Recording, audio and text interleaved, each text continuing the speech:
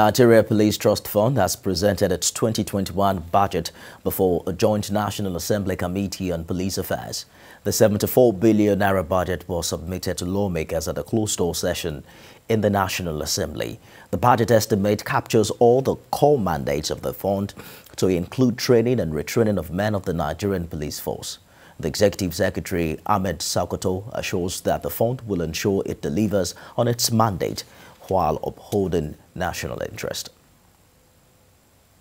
Our 74 billion naira budget estimate has captured all the core mandates of the trust fund to include training and the training of personnel of Nigeria Police Force, provision of state-of-the-art security equipment, that is latest equipment, excellent equipment for the enhancement of skills of Nigeria Police Force, as well as to improve the general welfare of the personnel of Nigeria Police Force.